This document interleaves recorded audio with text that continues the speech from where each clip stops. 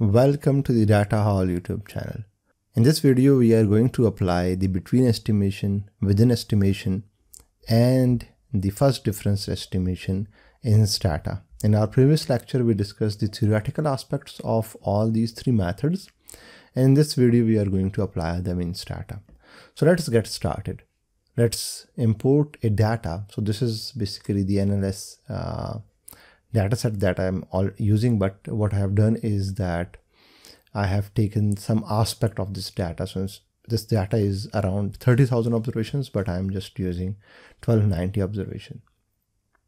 Okay, so remember the between estimation. Let's just limit our data set.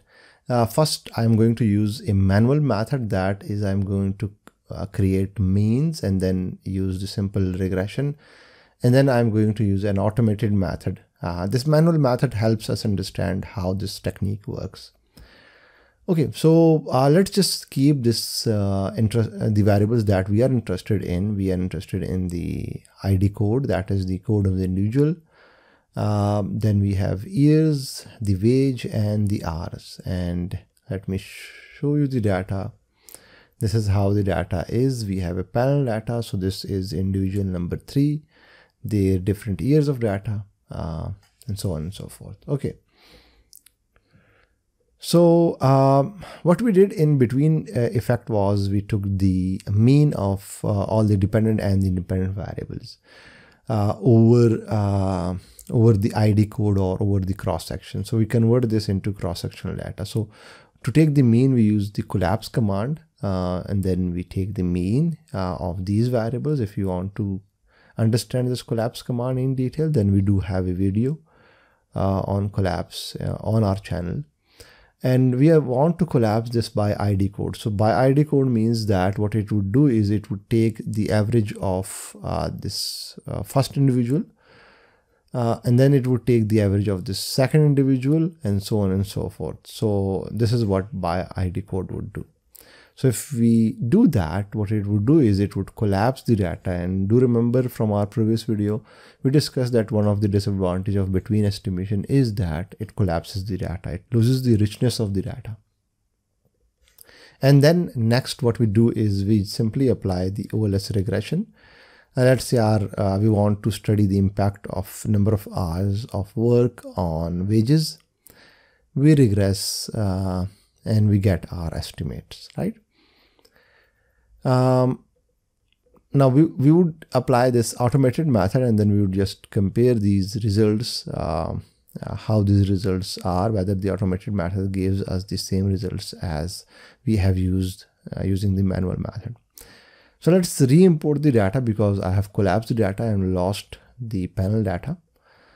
And let's also keep the variables that we are interested in. Remember, to apply the xtrect command, we first have to use xtset. We have to tell Stata that our data is panel, and the cross-sectional variable and the year variable would have to be mentioned with the xtset command. So it says that it is a strongly balanced panel data. Remember, we have discussed what balanced and balanced panel data is. Now let's regress. And let me just take the snapshot of these results, and that we would try to compare them with our manual method. So this is how the results look like, and this is how they look with. So the coefficients are same, right? The constant is same. We have the same t value for the number of hours for an independent variable and for the constant, and we also have the similar probability value, right? So so this xtreg BE option does the between estimation, and if we can go to the help menu of this, you can see over here that it says between estimation, and for between estimation you'd have to use this BE option. But do remember, when you're applying this method using, let's just say, manual method and comparing it with the xtreg BE option, you might see different results. And the reason is that when when there is balanced panel, then this BE command would use, this BE option would use OLS regression. And when there is unbalanced panel, then it would use weighted least square method. So this methodology would be different. So hence you would get different results if you are applying, let's just say, manual method and the automated method just for the comparison purposes, right? Usually that wouldn't happen. You do not have to do manual method. You just have to use the BE option. That's a quick way, but just in case you get there. Next, let's move to first difference estimation. Let's again get some of this NLS work data. Again, we have 28,000 observation, but we would like to just keep the 68 and 69 year, the data for the year 1968 and 1969. Okay, so we have limited our data and we have deleted a lot of observations. So we just have 2,600 observations. There is a reason for that. I just want to make sure that because we are using first different and I want to use a manual method and then compare it with the automated method. So I just want to make sure that we do not mess up things. Okay. Again, so we have to tell Stata that the data that we are using is a panel data. We have to XT set our data. And next we are going to regress the differences of these variables. So we could have generated different variables that I've done over here, but let's do a quick way. So we regress the differences of these variables, but remember to use no constant, right? With first difference. So we get our results.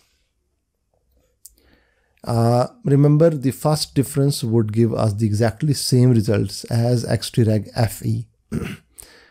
This is the within estimation in Stata. So if you use the FE model method, then you would see that the coefficient is 0.00369, which is same over here, and the T value is also same, right?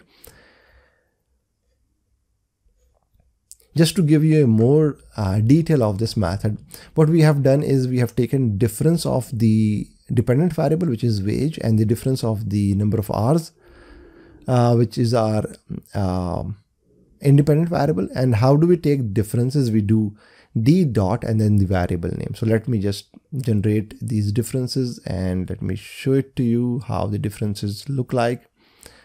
So let me just limit the data. Instead of having all these, so I have limited the number of variables over here. You can see that the difference is this value in year 69 minus the value in year 68 for each cross section. So that's why we have the first value as missing, because there is no previous value. Previous value means 67. We do not have year 67, so we have this missing value, and that is what we discussed in our previous video. One of the major drawback of first differencing is that we lose a lot of observations, right? And then we regress the differences of these two variables, and you can see that we get exactly the same results as we did in FE or in regress d dot, which is the simplest way if you want to apply a manual method. And see how we have 850 observations instead of 2600 observations in this method, because we are taking differences. Okay. So that was a first difference estimation. Lastly, we do the within estimation, and in within estimation, what we do is we take the mean and deduct it from the original values. So for each ID code, we generate a mean, right, for the wage variable and for the number of hours variable.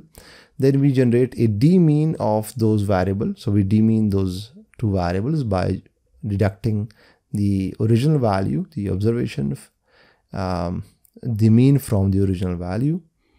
So that way we have a d-meaned wage and d-meaned number of hours, and we regress these d-meaned variables, and we get exactly the same coefficient. Although t value is different, but that the reason is that the standard error is different.